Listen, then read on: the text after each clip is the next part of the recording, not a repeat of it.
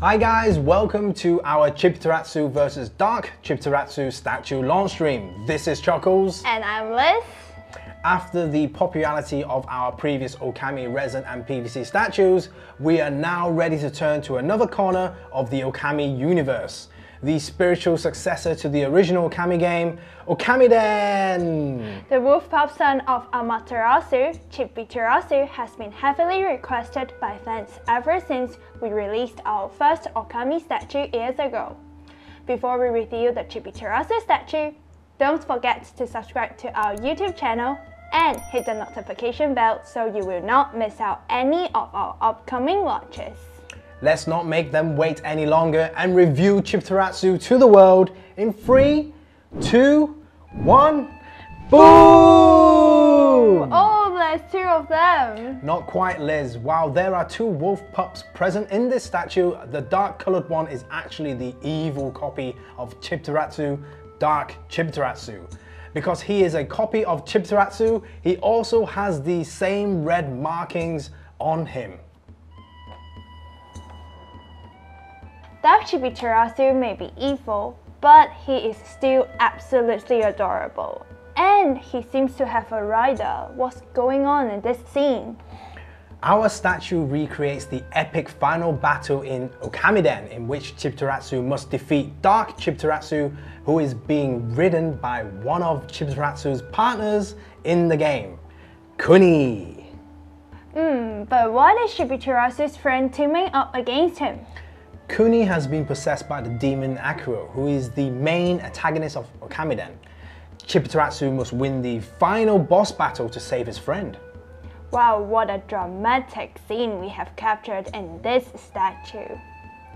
Is the base inspired by that battle then? That's correct, Liz. We have faithfully recreated the Dark Realm stage where the final battle takes place as the inspiration for this base. Kuni is wielding his wooden sword, which he uses against Chibiterasu in that fight. I love how action-packed the statue is. Even with how cute the 2 wolf pups are, you can tell they are engaged in a very dynamic battle. It was important for the piece to feel exciting, so Chibiterasu is captured in midair with a trail of flowers blooming behind him, just like in the game. I like how the flowers closer to Chibiterasu have not had time to bloom yet because he's moving so quickly. Next, we are going to show you a short clip showcasing the features of the standard edition.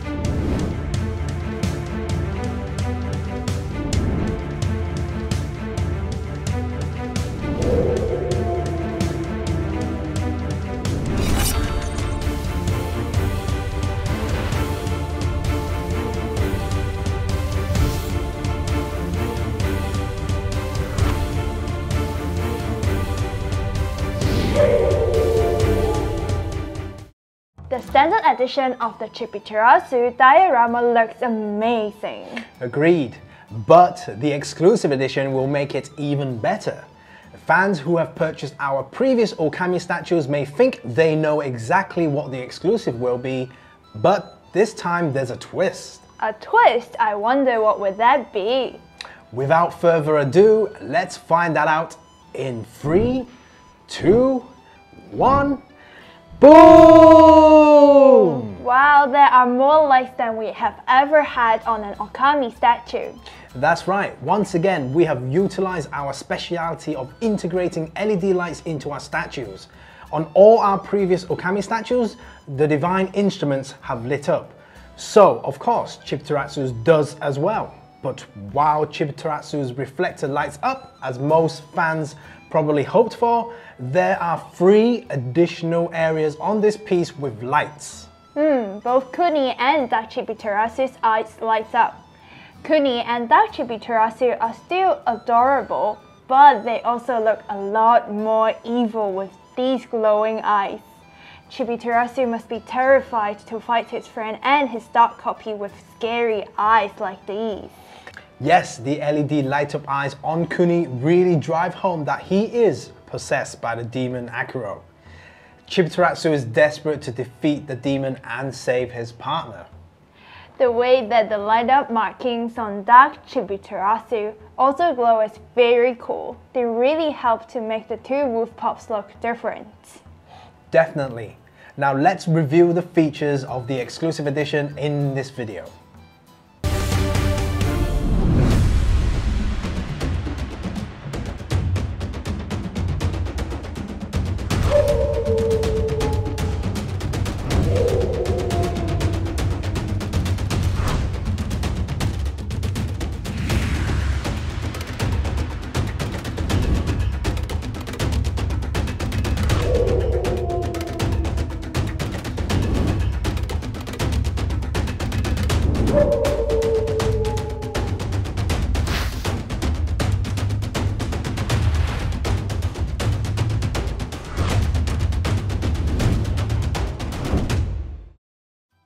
What an awesome video! I bet the Okami fans are really hyped for pre-orders to open now.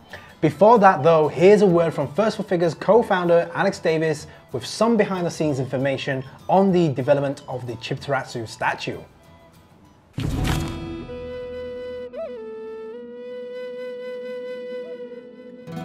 Okamiden has just celebrated its 10th anniversary, so I thought that this would be the perfect time to showcase our beautiful Chibiterasu versus Dark Chibiterasu battle diorama. I love how this piece came out. It's an epic fight between good versus evil mixed with a healthy dose of cuteness. I mean, come on, look at their faces and their cute paws. It makes me want to boot the snoot.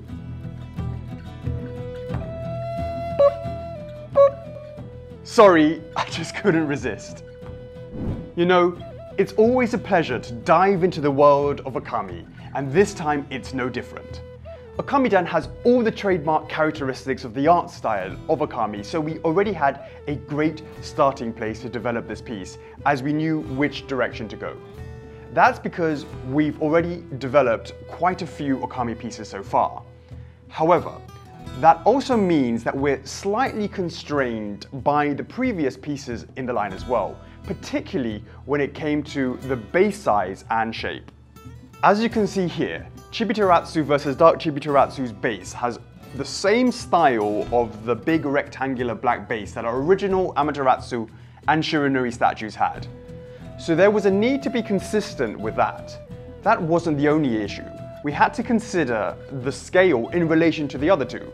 Seeing as Chibiterasu is rather, well, you know, chibi, if we did a solo Chibiterasu on this base, it would be really easy for him to look way too small in proportion and get swallowed up by this base.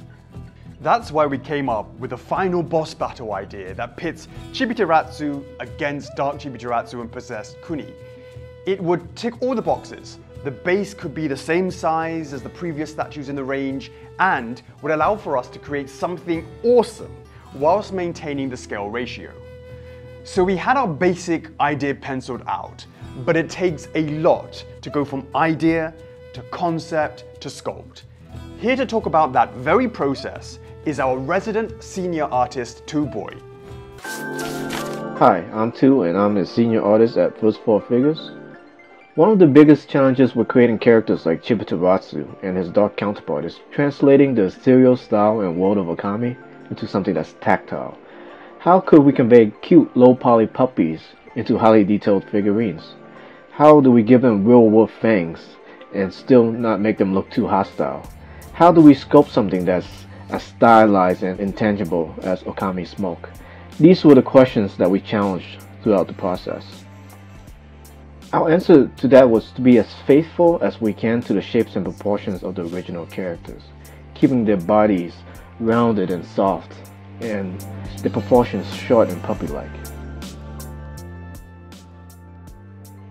We went through several iterations to make sure we were getting the shapes right, like Kuni's bulbous cheeks, and his large forearms, and his tiny little legs.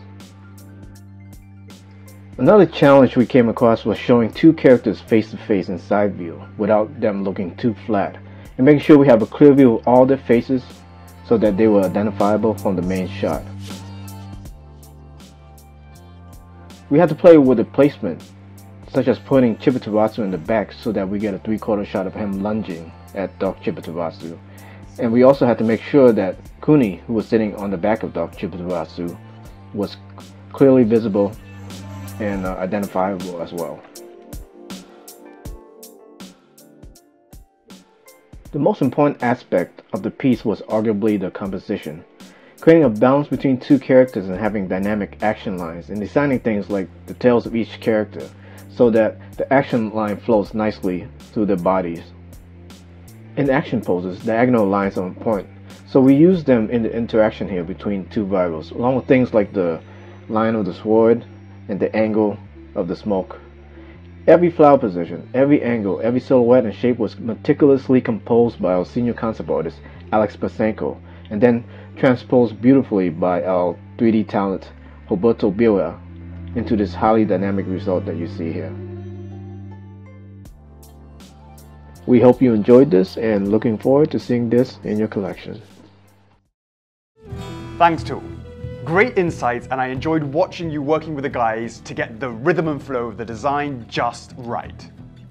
Once we got to the physical stage, the painting was pretty straightforward as we knew the style that we would be going for. The exclusive version, with its LED light-ups, was something I could imagine the moment that I knew that we would be making a Chibiterasu, and I'm sure you agree, it came out amazing. The whole team knocked it out of the park. I hope you found this development diary interesting.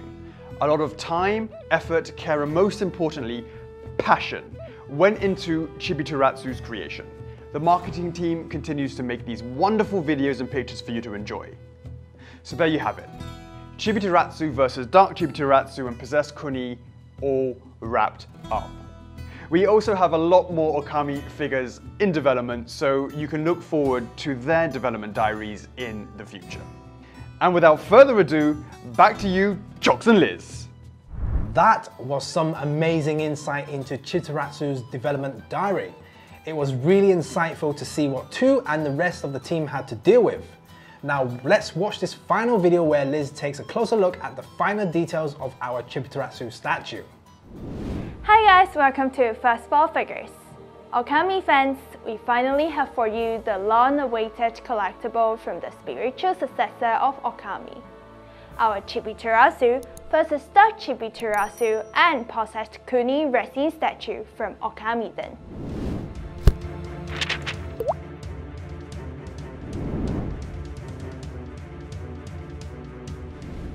Let's give it a spin and take a closer look at this intense battle scene. This is the standard edition. These two pups are just adorable. The concept for this resin statue is inspired by the final boss battle in Okamiden, where Chibiterasu faces a dark version of himself, who is mounted on by an Akuru-possessed Kuni. Akuru is the main antagonist of the game, while Kuni is the first of Chibiterasu's 5 playable partners in Okamiden. Paying close attention to the details, everything is there, from the markings all over Chibiterasu,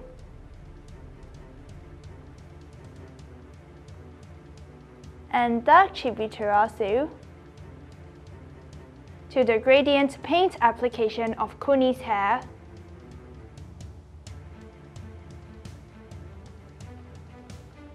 and the scar on his face, which by the way is sculpted on, and even the base is that of the Dark Realm stage where they have their final showdown.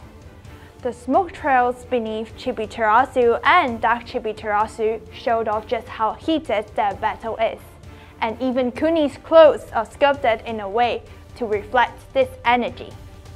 Lastly, we can't forget about the final touches that are classic to the Okami series. And those are the trails of flowers left behind when Chibiterasu runs around. And of course, the Divine Retribution, which is the starting weapon in both Okami and Okamiden. It even has the mirror underneath, since this is a reflector-type divine instrument. This is the exclusive edition of this statue, which is available for pre-order only on our website. This edition comes with LED light-up parts that the standard edition does not have. In particular, the Divine Retribution of Chibiterasu, the markings of Dark Chibiterasu, and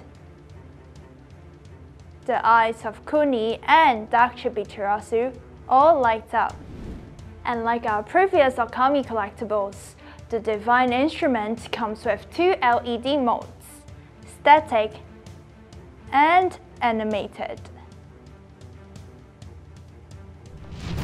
The LEDs really breathe more life into this piece, as if it came straight out of the game. I especially like how the lights blend really well with the red markings of Dark Chibiterasu. Cute, yet a bit scary at the same time. And that wraps up our closer look. I hope you found this informative.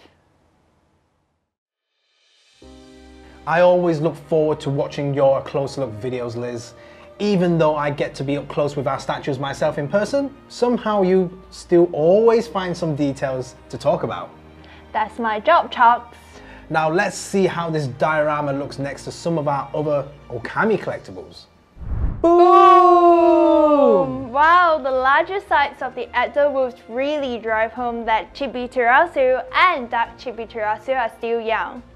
Seeing the similar red markings on Chibiterasu's mother makes Chibiterasu's little details even cuter.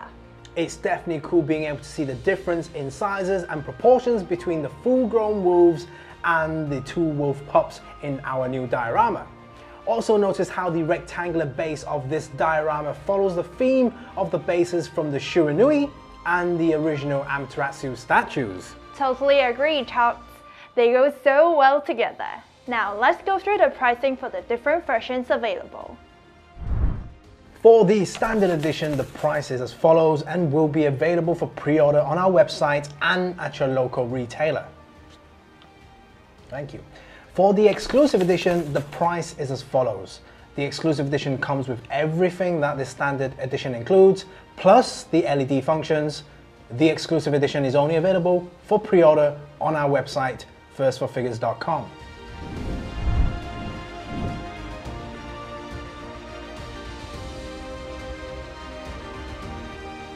Thank you for joining us for our Okamiden Chibiterasu vs Dark Chibiterasu and Possessed Kuni statue launch stream. Follow our social media channels for more information. We also have an amazing community on Facebook called the First for Figures Official Collectors Club, where we chat with our members, run polls, post behind the scenes content, giveaways, and so much more. Check us out. Okay, pre-orders are now open. Links are in the description. FRF is love. FRF's life. And we shall see you in the next one. Bye. Laters.